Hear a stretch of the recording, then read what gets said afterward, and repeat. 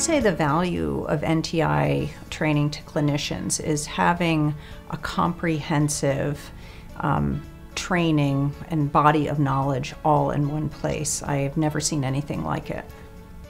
I think there are very few therapists who really receive an in-depth education around child welfare issues, and it's very hard for them to be competent if they haven't had that practice. For example, one thing that's mentioned in the training is to really think about the entire family. And typically therapists will see a child on their own, and this is really not effective when you're working on building the relationship between the child and the parents. And so one of the recommendations in this training is that the entire family should be seen together. That's just one example of the depth with which this material has been put together. So if I'm meeting with a family for the first time and talking about being competent in this subject area, I often talk about the importance of understanding what's beneath the behavior that the child's exhibiting. All the families come to me, of course, because there's poor behavior, and really understanding what the function of that behavior is and how the child's early experiences have impacted them and their relationship with their parents and their family. And I guess one of the things I would like to add is that it's very, very important to support the parents in adoption competent practice.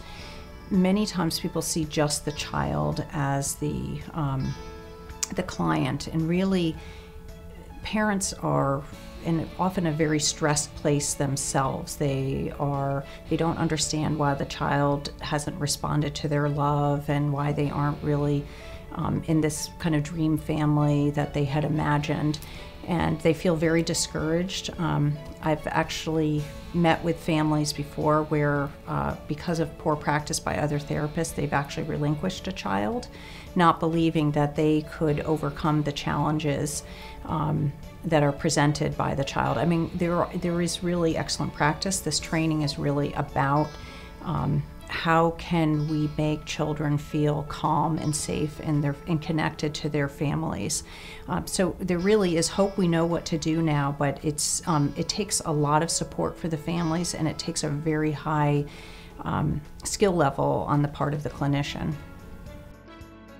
And I think that's one of the things that the training has been very effective in is teaching people, you know, in a way that they really get that kids' sense of safety and security is paramount before they can function, and that the behaviors really are just a result of those feelings.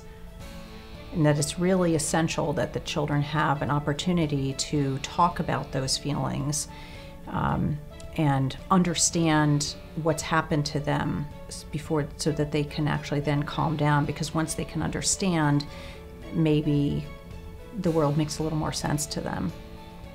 Yeah, so the last thing I would like to mention is that I often feel that therapists who work with families where the child has had intense early trauma or may have been adopted or come from an orphanage or another hard place, when those therapists work with those families without specialized training, it feels to me as if they are a general practitioner, physician, trying to do heart surgery.